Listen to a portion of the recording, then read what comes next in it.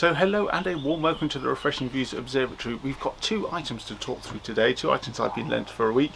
The first is the Baader Herschel Wedge, and we've then got a Daystar Quark.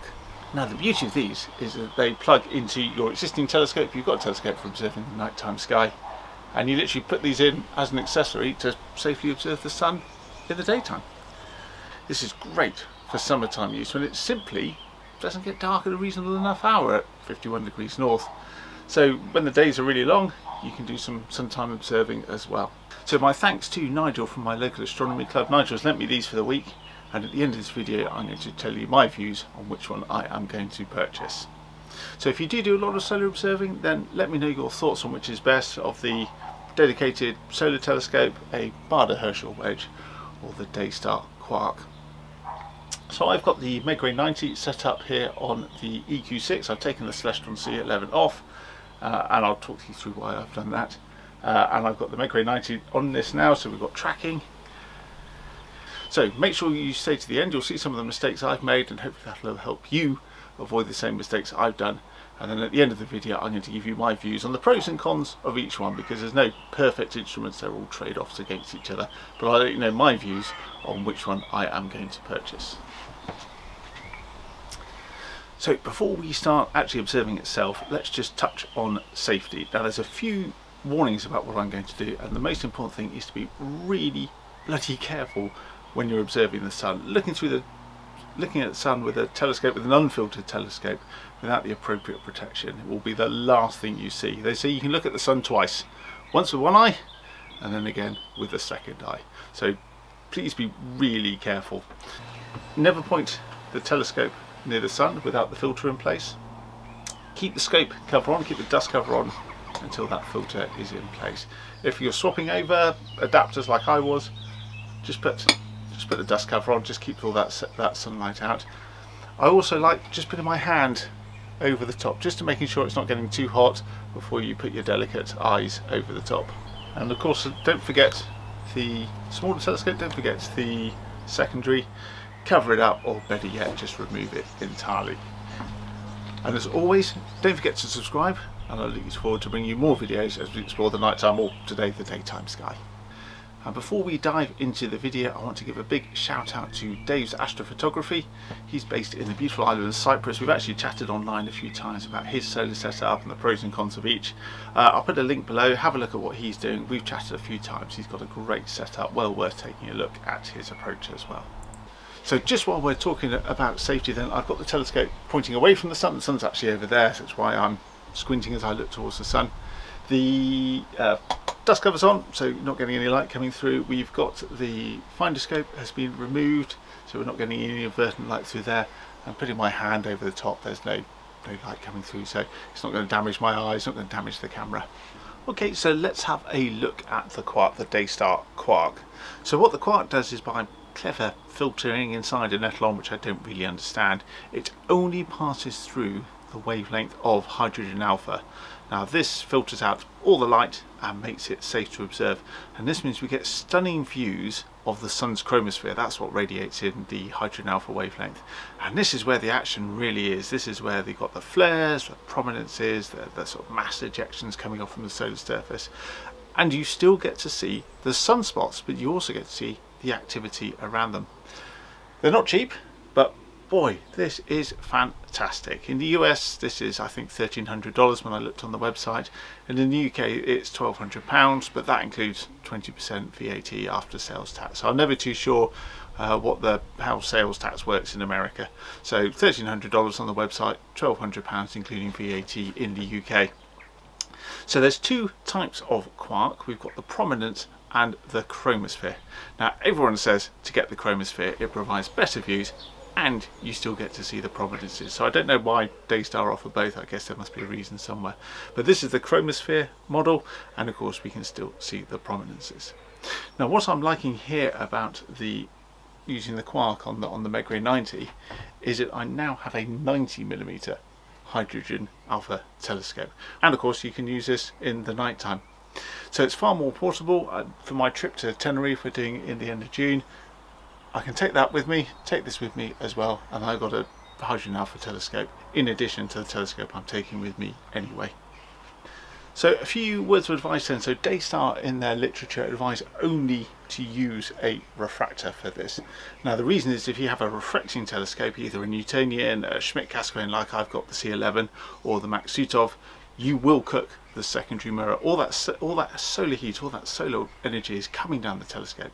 It's bouncing off the primary mirror back up to the secondary and is literally going to cook it.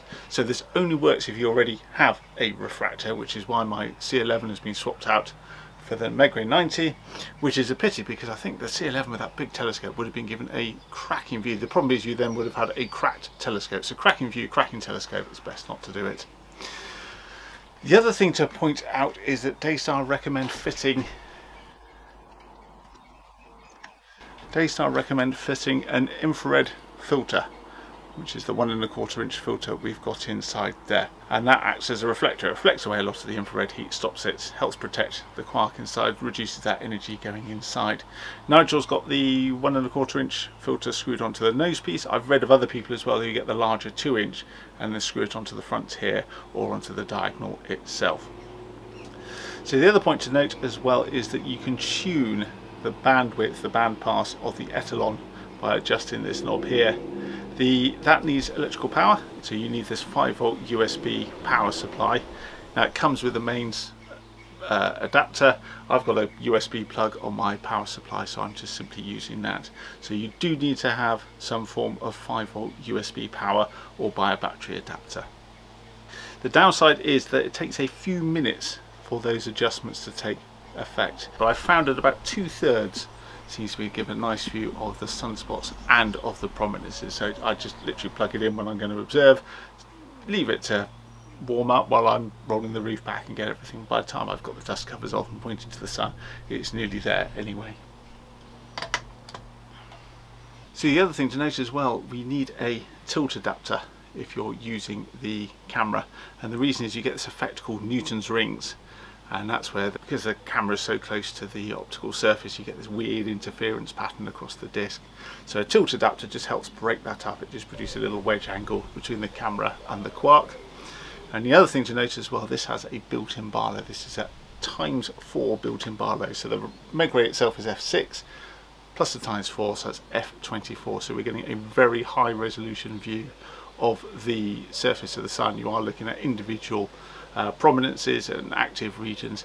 You're not going to get that wide angle view that you can with a dedicated hydrogen alpha telescope like my Lunt 60. So just bear that in mind, you're not going to be able to see the whole surface. Some people buy focal reducers and screw them in, but then again you're still taking a number of frames and then mosaicing them together afterwards. So the first thing you have to do with the Quark is plug the USB in and then just check. I don't know if you can see in the sunshine, just check that the LED has come on.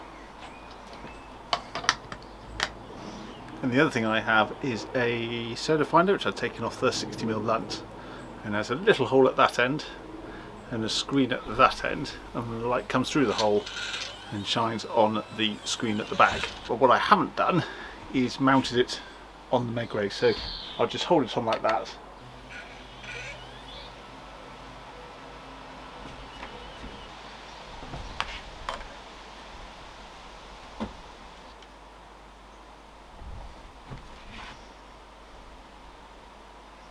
Oh wow. I find it absolutely staggering when we look at the sun.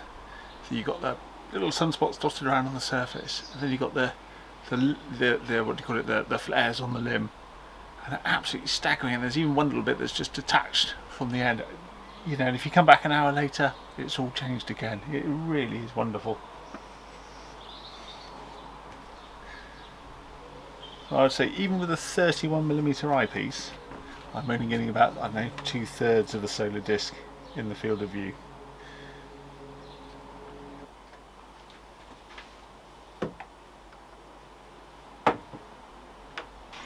And it is getting quite warm.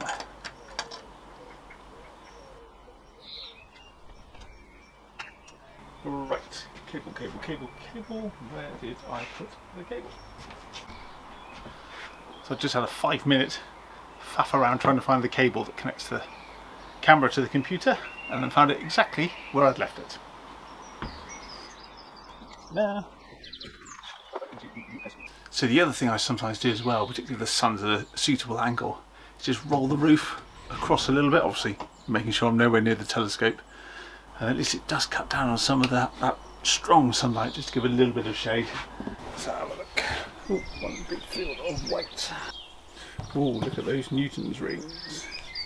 So we've got quite bad Newton's rings at the moment. Focus. Goodness me, that is beautiful. Absolutely stunning. Whew. Gosh, that is hot. Absolutely stunning. Oh wow.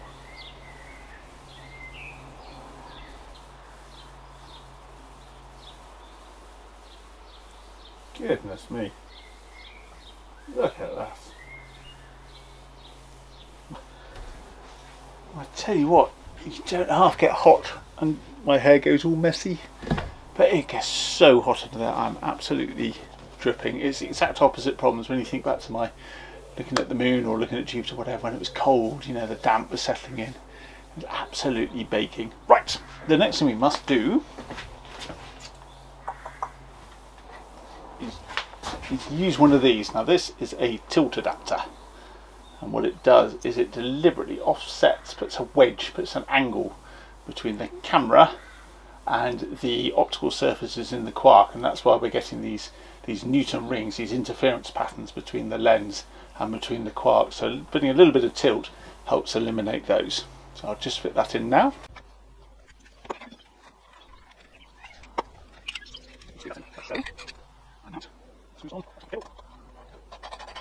Let's have a look then. Right. Let's adjust the focus. And cook myself again. Oh, that does look better.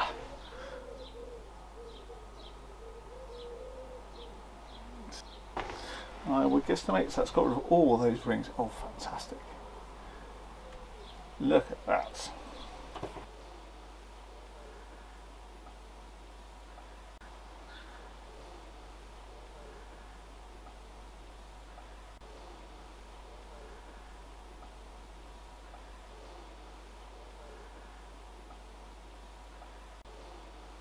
Okay, we've seen what we can do with the quark.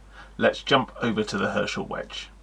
So this is the Baader Herschel Wedge. This is much cheaper than the quark, and it provides high resolution views of the photosphere, the visible layer of the sun.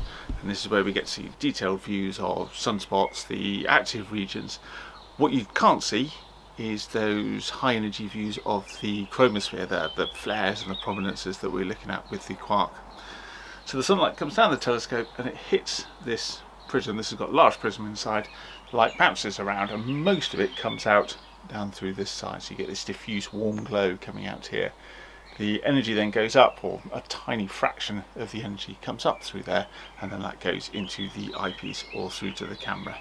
So it comes in this lovely case. It's got lots of neutral density filters. You can adjust those and we'll come back to these later. So the advantage of the Herschel Wedge, in my opinion, is the price of it. So it's about a third the price of the quark. The 2-inch version, this one here, costs about £400. That's $600, £400 including VAT. So reading the literature, then the 2-inch version like this is safe up to 6 inches of aperture, and you can get a smaller and cheaper version, a 1¼ inch version, and that's safe up to 4 inches of aperture, so 100 mil. Right, so the other thing to note, there's still a lot of light coming through the Herschel Wedge, so you do have to add the ND filter to avoid dazzling yourself. So you can see Nigel's put the ND filters in here. We've got a 3.0 and a 1.8. There's another important point as well. Refracting telescopes are typically optimized in the green wavelengths, which is the wavelength our eyes are most sensitive to, that 550 nanometer wavelength. Now the Herschel Wedge is passing through all lights. It's white looks white, it's red to blue. But if you use a solar continuum filter, that's a 10 nanometer narrowband filter. That's only letting through a very narrow part of the green. So that's the bit the telescope's optimized at, so we're getting a nice clean but green image. So it's a bit weird to look at, you know, you used to look at the sun being yellow or orange, but with the green filter, of course, it's green. With the camera, that doesn't matter. You can process that out afterwards. So it does look kind of weird, but it is a cleaner image, so it is something that's worth doing as well. So make sure you put the ND filters in. Make sure you've got the solar continuum filter as well. It's another item you've got to purchase, but well worth doing in my opinion. That's the prism inside. So that screws in like that, and it's one of the weird things about this approach is that is that right? That goes in that way.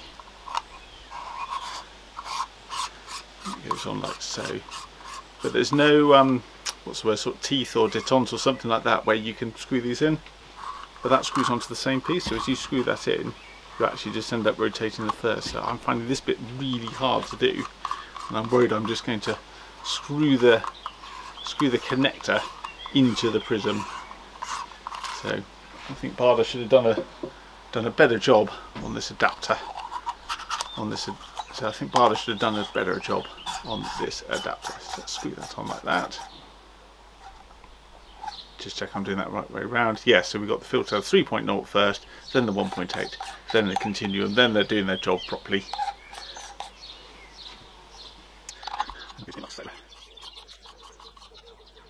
So there we have it. So we have a 3.0 ND filter, we have a 1.8 filter, and then the solar continuum filter. So I've just had a cracking view through the eyepiece. I've been zooming in and out, just getting the wide angle view and then zooming in as well. What I'm going to do, I'm going to swap the eyepiece out and then put the camera on, and I'll show you what I can see through the eyepiece. I must admit, it is another scorching day. One of the real benefits of having an observatory, in addition to having equipment already set up, is that of course it cuts out, you know, a lot of the wind, and it keeps you nice and warm when you're observing in the dark and the cold. And the downside is when the sun's beating down, it gets really hot because there is no passing wind, there's no breeze through, so it does get a little bit warm now in the observatory. So that's the ASI224 camera. This is my planetary camera. This is what I standard use, and I put a infrared cut filter just to give a nicer, cleaner image. Let's get that back. A very green sun, and more importantly, you get quite a lot of the solar disk in the field of view. Ooh, for a motorised focuser. There we go, that's nice and sharp, and I have left my phone. Right, I'm going to have to take a break from filming. What I've done while I was setting up is my phone has suddenly hit I've left it in the sun. So just to give you an idea of how warm it is in here, my phone has just shut down. I've obviously overheated it. So there we go. Oh wow, look at that. So you can see the sunspots there. Now I'm going to switch it back from black and white mode, if I can see the mouse. Yes, that's how it appears to the eye with the green filter. I'll just reduce that down a bit. Yeah, that's a little bit better, isn't it? As you can see, you don't get this beautiful view of the prominences, all that solar activity, but what you do get is a really good view of the surface and being able to see the sunspots, but you can see that with the quark, so I'm kind of leaning just to going to get the quark. So what I'm doing now is just recording 1,000 frames. I'm going to do bottom left, bottom right, top left, and I'll mosaic those together into a solar disk. I'm not particularly interested in high resolution views with this, so I'm deliberately gone for, I haven't put a Barlow in yet, so we are shooting at the native, I think it's f6, which is pretty undersaturated, undersampled, but for a nice wide angle view, that's all we need.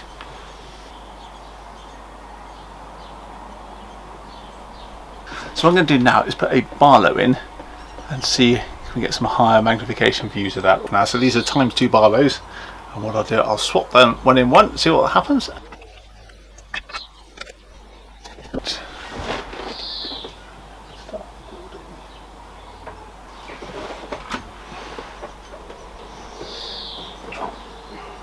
So we're there, but there's it. Oh, that is nice, isn't it? Just play with the focus.